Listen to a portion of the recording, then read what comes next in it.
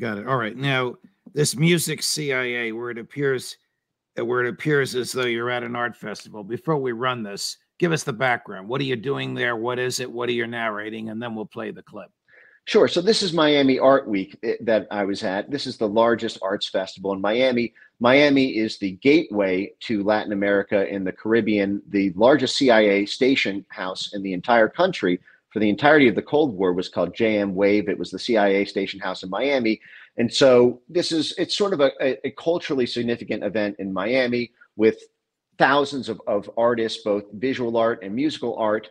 And so I like to do these sort of walk and talks wherever I go to sort of explain some of the intelligence or national security ties to a region. So I thought this was sort of a fun opportunity to explain that in Miami. Okay. Sonia, music CIA.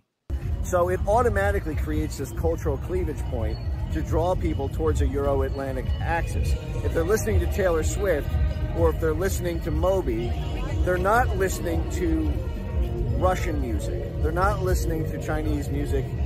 They're not listening to Cuban music, although the CIA has made inroads to try to co-opt Cuban rap music quite profusely through the National Endowment for Democracy, incubating Cuban art collectives.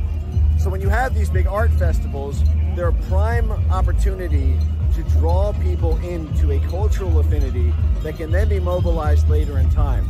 These people are much more likely to attend mass protests and large events to take to the streets when they're already used to going to large concerts and things together, especially in places that are more culturally repressed, where you don't tend to have these more often.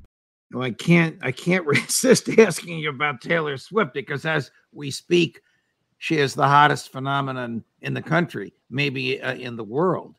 Does the CIA have any role in her success?